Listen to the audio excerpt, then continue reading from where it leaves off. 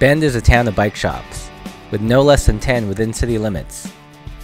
The shop that stood out the most for us was Velo, a new shop specializing in classy utilitarian bicycles in Bend. When I got my Bach feet, it opened up a whole new world of riding to me, which was riding slow through town in an upright position instead of going out and killing yourself on a race bike. So that's what got me started thinking about a commuter shop in Bend, and I thought it was a niche that needed to be filled. It's important to me to get people out of their cars and onto their bikes, and to have Portland have such a cool bike scene and have a lot of people commuting and not have it carry down to Bend. It kind of upset me, you know, and I wanted to do my part to bring a little piece of the Portland bike vibe to Bend. And it's been really well received. Right at the beginning when I first opened, people were like, "What, are you crazy opening a bike shop in Bend when there's so many shops already and good shops?" And then I'd kind of explain to them what I wanted to do, and they'd be like, "Wow, we really need a shop like that in town." And so it's been good, and I've moved to a bigger location now, and it's worked out really well.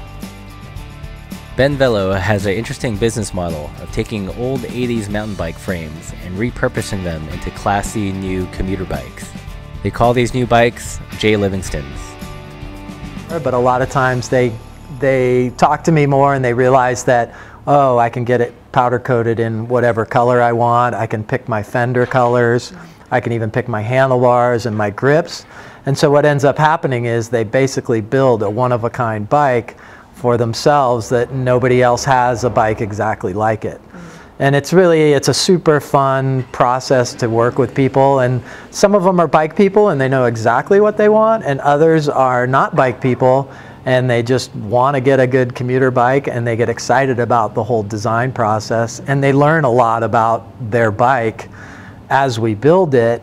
And my philosophy is, if they're that involved in the build process, they're going to be that much more committed to riding it. And the typical build on one is fenders, upright riding position, kickstand, and a rack of some type. So again, we try and address all those issues people have. You know, I've got to wear special shoes, or I can't carry my laptop, or, you know, the streets are wet, or whatever. I've been into pretty high-end bikes most of my life, race bikes.